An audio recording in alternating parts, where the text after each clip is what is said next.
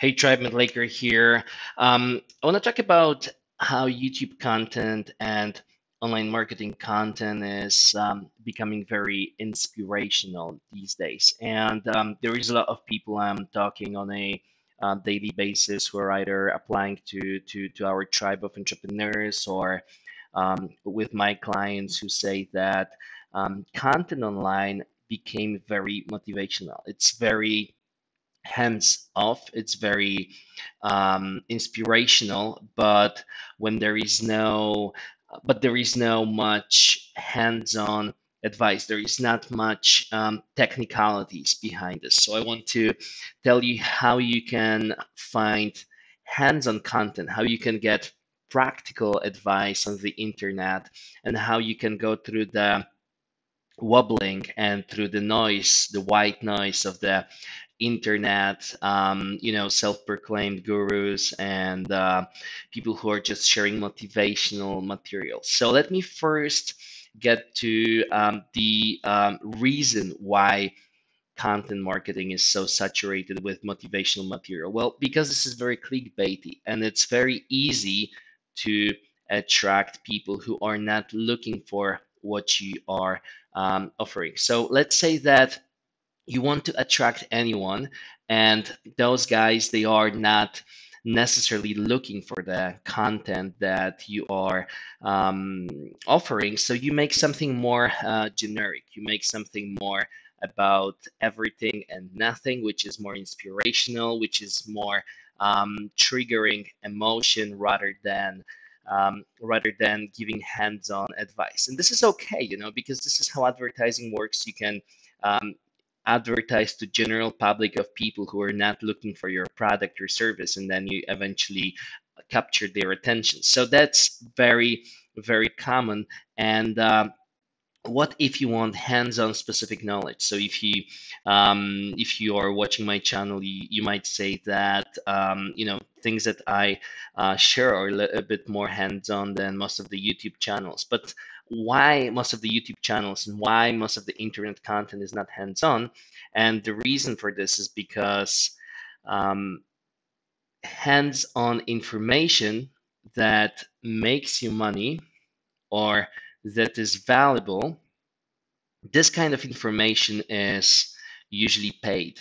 Now, obviously, it costs money to get information and it costs money to distribute information. So the best information need to cost money. So the more expensive the information is, usually the higher return it can bring you. Obviously, this is just a rule of thumb and it's not always the case, but generally speaking, paid information is better information. So you should be actually paying for good information. You shouldn't only be consuming free content. Well, free content is great, and some of the people on YouTube, such as me, we do have a lot of free content that is still valuable, but free content is never as structured, never as organized, never as hands-on as information you're paying for. And the reason for this is because if someone have money, which is budget that you're paying them to organize, structure, and deliver information for you, then they are obviously way more motivated to do that and they have to deliver. So once you pay them, they do have to deliver. They can't just, get your money and then not deliver you information or results that you paid for, because this would be scamming, and then they put themselves in risk of having unhappy clients, which leads to a lot of bad reviews and basically self-destruction of a business itself. So obviously, none of the business people would do that. It's not on the advantage of any of the business guys to sell information that is not valuable. But basically, paid information is a better piece of content. So if you're trying to figure, hey, where is better information? Like, what is the best spent of my time?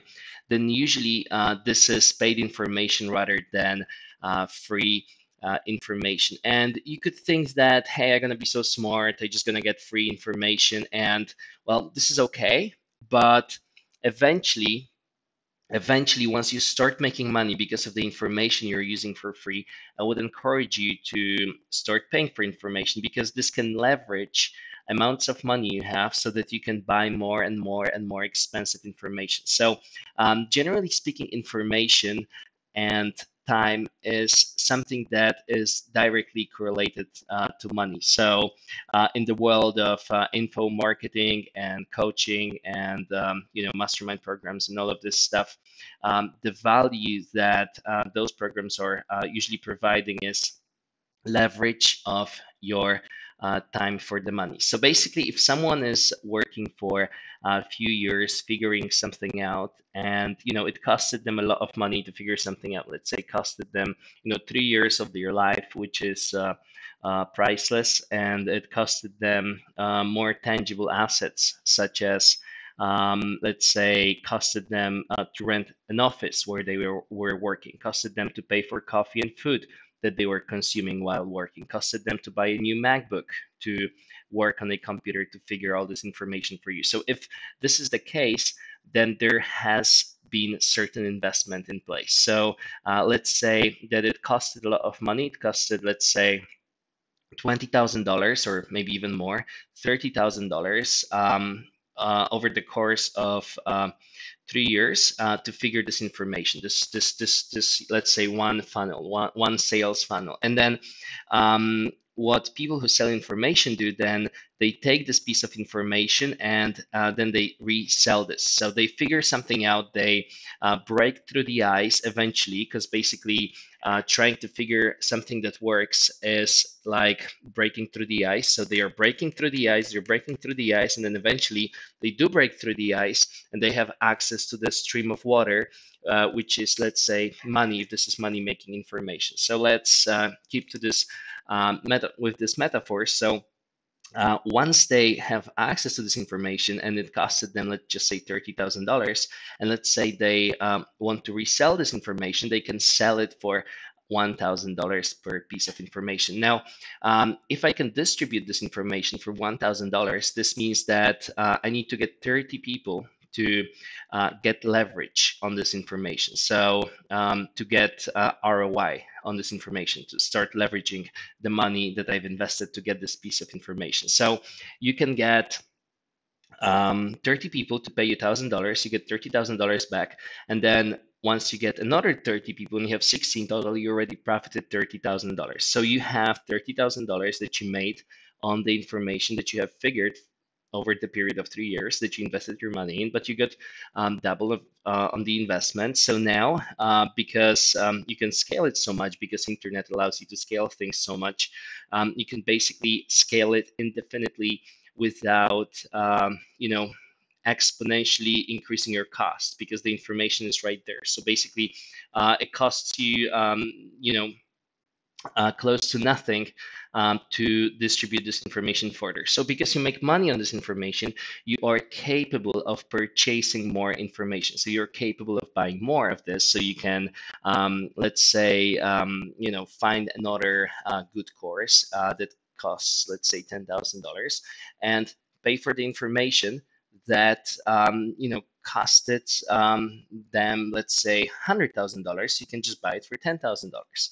Now you can leverage, and you can leverage on this information not in a way that you are reselling this information further, because in most of the cases you would have to sign non-compete or NDA that you're not going to copy information from the program that you paid for.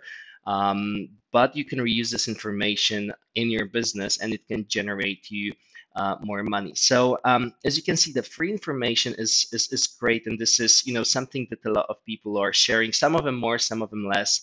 I think I share slightly more hands-on advice on YouTube comparing to other people, because I would find a lot of people wobbling around on YouTube without having anything specific. So I think it's still a little bit better, but still, the free information is kind of like a gift from people who are slightly further ahead, and they are oftentimes trying to inspire you by giving you this free information so you can take advantage of that. Breathe and feel the life and feel our heart.